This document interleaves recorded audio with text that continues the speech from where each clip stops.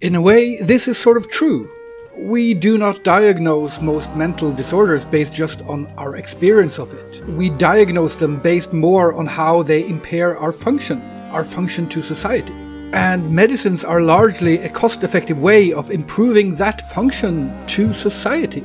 But we also have to function to ourselves on our own terms. And medicine can help with that as well, even though it's not the sole reason society relies on medicine.